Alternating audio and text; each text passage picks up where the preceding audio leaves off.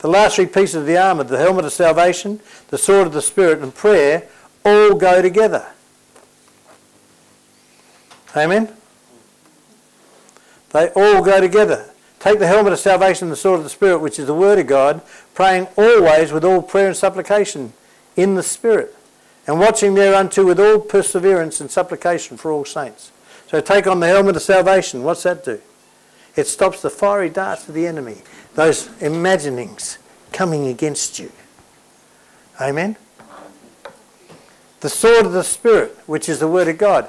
You draw the sword. If you're in a fight, you draw the sword. Prepare yourself with the Word of God in your heart. Prepare yourself with the Word of God in your heart. When the enemy comes, you know, you can... one word that I've always used because I saw the power of it was, the Lord is my shepherd, I shall not want. It covers everything. It doesn't leave anything out. I want for nothing. So when the enemy comes against me, I need to get strong. The Lord's my shepherd, I shall not want. I tell you, a man come to beat me up one day. And I was going to give him a hiding. I was set in my heart. And the Holy Spirit said to me, you can't deal with these things the way you've always done it. He said, use my word. I said, but have a look at the guy, he looks like a gorilla.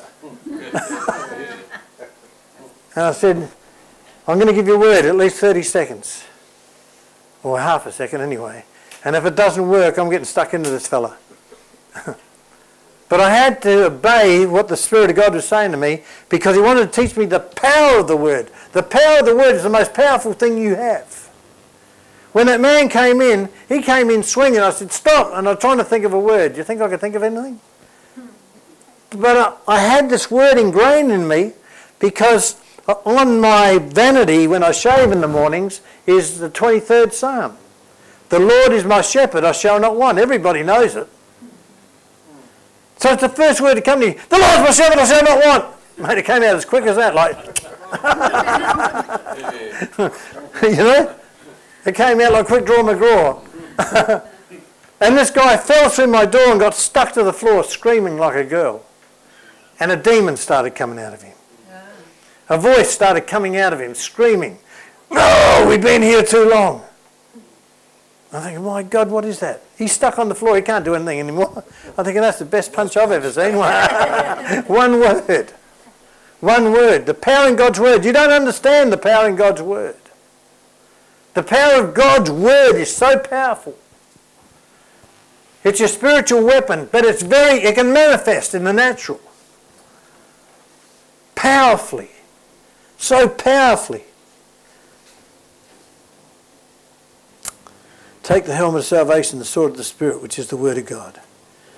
Prepare yourself with the Word of God before the evil day, will you?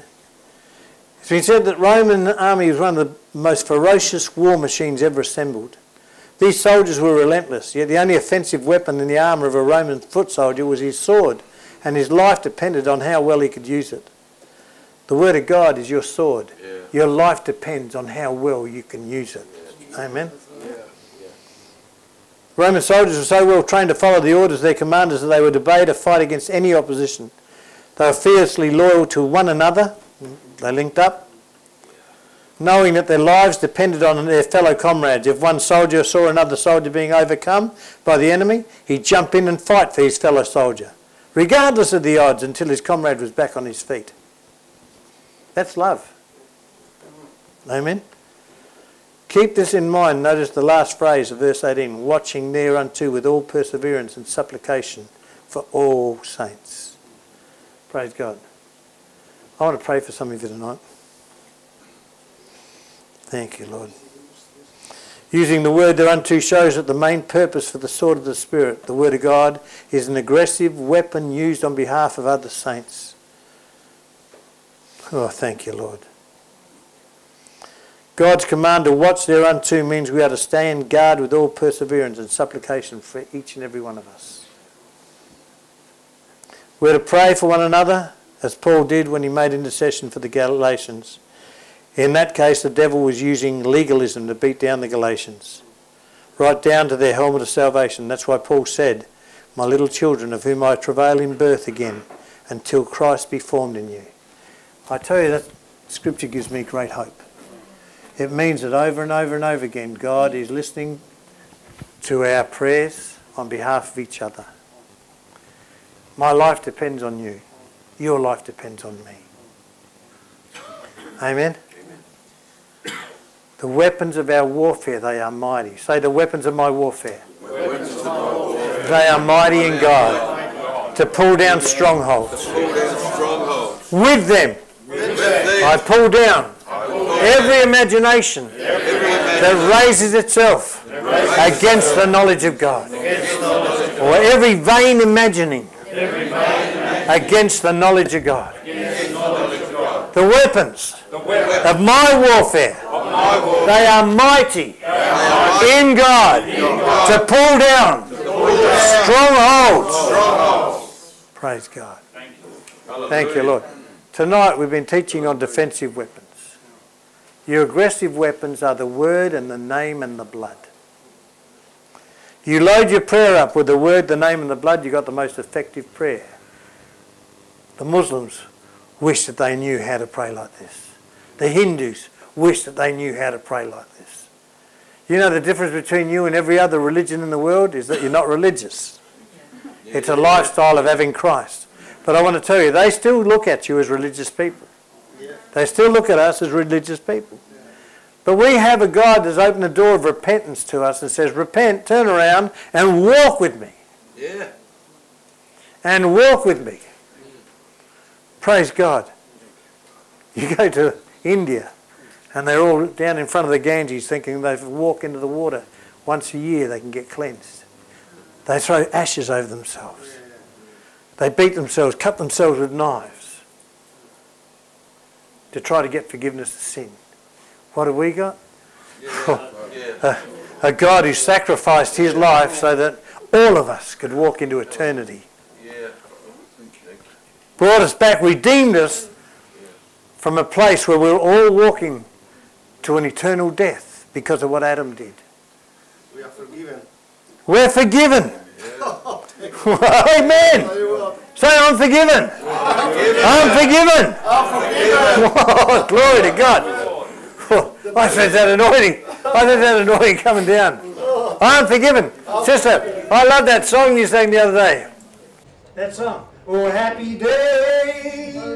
Oh, happy days. When Jesus walked. When Jesus walked. When Jesus walked. He was my Savior way. Oh, happy days. Oh, happy days. I tell you, that's a wonderful song.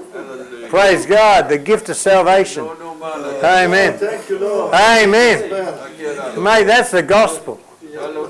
Learn your weapons, study your weapons, and walk in the power of God. Walk in the power of God. You'll become little dynamos. I was trying to take a photo of my brother, my little white brother there who thinks he's black. And I couldn't see his skin colour because of the glow on him. Amen? That's what happens when you start to get transformed on the inside. Isn't that correct? Praise God. When you start to get transformed on the inside, you start to glow on the outside. Amen? Oh, glory to God. We've got the best news in the world. And here we are hanging on to it. Oh, Father God, give us a heart to spread this word. Amen. Praise God. I just want to pray for those who are suffering at the moment in sickness. Praise God. In fact, I'm going to open up the altar. If you want to come for prayer, I want to open up the altar. Thank you, Lord. Amen. Amen.